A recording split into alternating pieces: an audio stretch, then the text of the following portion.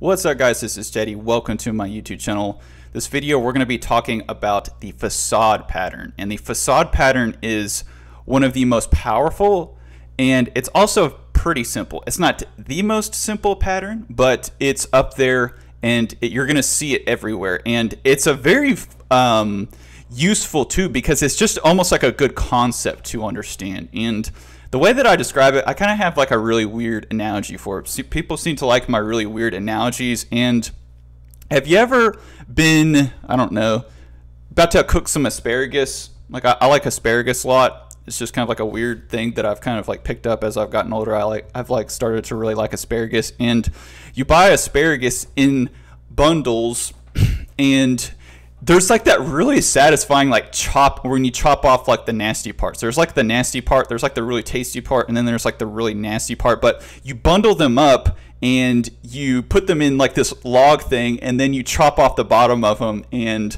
it's just like this really satisfying, just like whoosh, as you chop them. So that's kind of like what a facade is. So our classes are going to be like the asparagus. We have and these are totally it's another just fake classes. Like they're not even real. We're not going to actually be building any type of network utility, but I've got these fake classes filled with fake methods and fake properties, and they're all rely on each other. Like they're almost like bundled together. They rely on each other in order for this, network utility to execute.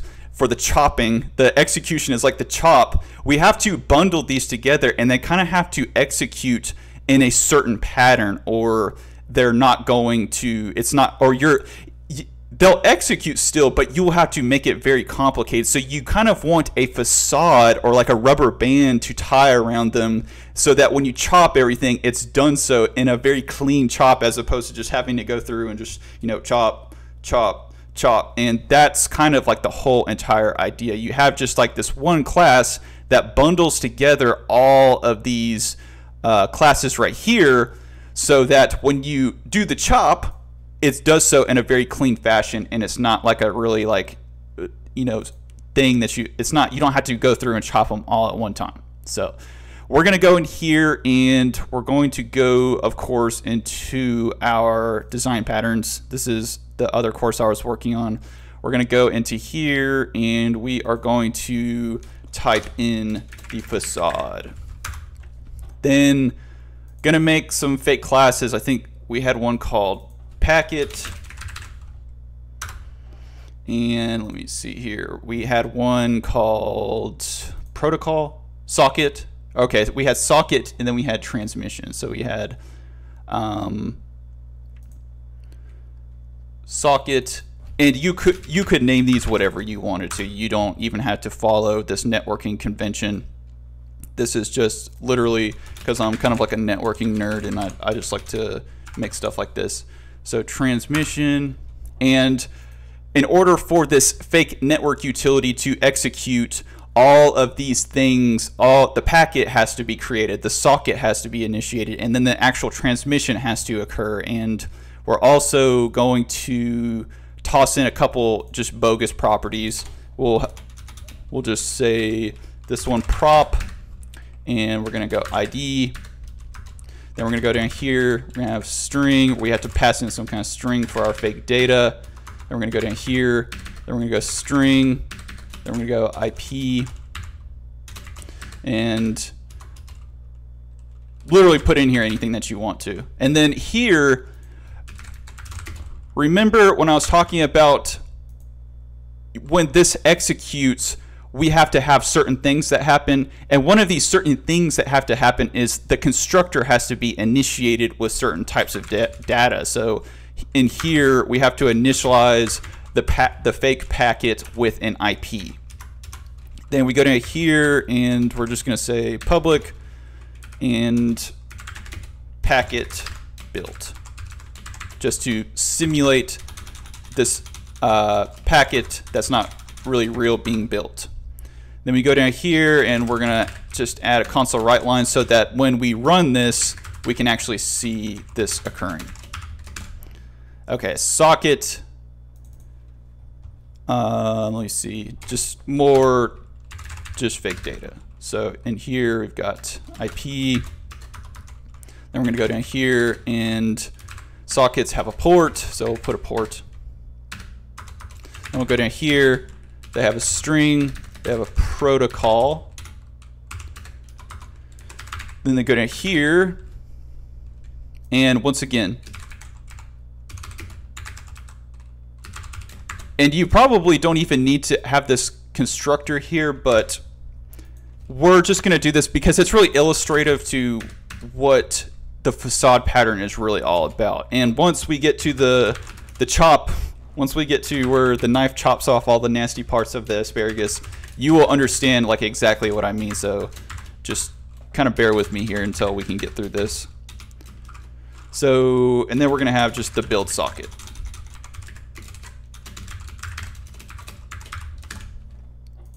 Then the transmission, we'll go int ID, then we'll go down here, we'll have string, and we'll just put a name, and then we'll initialize it with the string protocol name. And this dot name is equal to protocol name. Then we go to here, and we're going to go build protocol, or build, let's call it, we'll call this send transmission. I don't think a transmission is really built. Maybe it is, but console.writeLine, send transmission. Okay, so we've got all of our fake classes here. Then what you do is, if we came in here and we didn't have a facade, like what we would have to do is we would have to come in and add all this data individually, and we would have to, you know, new up every single one. And the whole idea of a facade pattern is that we just put a facade in here. We bundle up, remember the asparagus, we bundle them all up. So the networking facade, or what the facade is going to be the rubber band that's going to tie all of these classes together. So we go network facade. Then we go down in here, and all we do is we go private. So we've got our packet, and we're going to go ahead and just put our packet right here. So that looks good, and I think that's right. So private, then we're going to have our socket. It's going to be socket. Then same exact thing. So socket, then we have our transmission, then our transmission down here. Then I'm going to CTOR.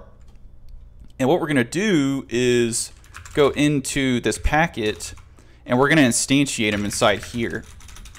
So packet is equal to new.packet, and that's going to be, we have, okay, and this is an important part about the constructor that I was telling you. So we're going to go in here, then we're going to go socket.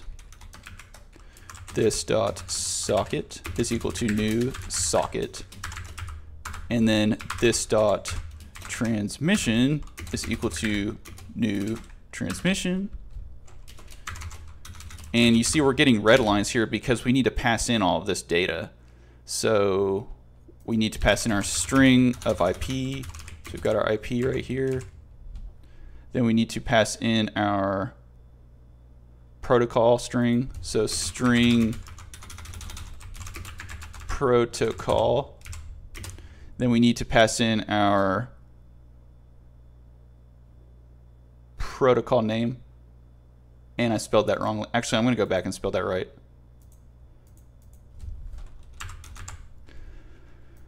So protocol name. So, and I think we can actually these are actually the same thing. So I guess it's actually elegant that we can just toss in the protocol for both of these. So protocol, and then the packet is the IP. Then we can go down here, and this is like the even more powerful part. This is like probably the best part. So we'll go build network layer, and we can go in here just like this, and then we can go into packet and packet built, and we can just go ahead and instantiate all this stuff in here. So build socket. I apologize for that. So build socket right here, and then we're gonna go transmission dot send transmission, which I guess isn't technically part of the build network later, but good enough for now. I'm sure you guys are kind of getting like what's going on and getting the picture, and that's kind of the most important point. And then here we can just put send network, or trying to think, send packet over network. Then we come in here, and actually we could probably just put this here. Ooh, that's good. That's even better. So we go build network layer, then we can send the packet. Okay, then we come in here, transmission dot send transmission, and that works. That's actually even better. So all you would do is then you would go into where you instantiate, or wherever you plan on, you know, putting this thing. Come in here, you go network facade, and then network facade is equal to new network facade. And instead of having to new up every single one like that, you would just put in both your strings. So you would have IP, and then we have our protocol. So we'd have our IP, which, I don't know, maybe we'll put just fake DNS. Then the protocol name, we'll make this UDP. And let's see, network facade. Then we also have access to all those little methods in there. Let me see. There we go. And then we would build our network layer, then come in here, send packet over the network. And we have a way more abstracted, and this is where the knife chops like the actual asparagus. So we're going here, it's gonna build all of that stuff in there for us, so we don't have to go in and do everything individually. It's gonna go through here, it's gonna build all of our objects for us. Then it's gonna, now we've got a nice little object we can play around with. We've got a nice little bundle of asparagus that we can eat. We come in here, we're gonna build our network layer. And of course, it's not going to work because the debugger doesn't work very well with the console for some reason. So I guess we're just going to kind of have to assume that it works. But let me just see here. Yep. As you can see, packet build socket, and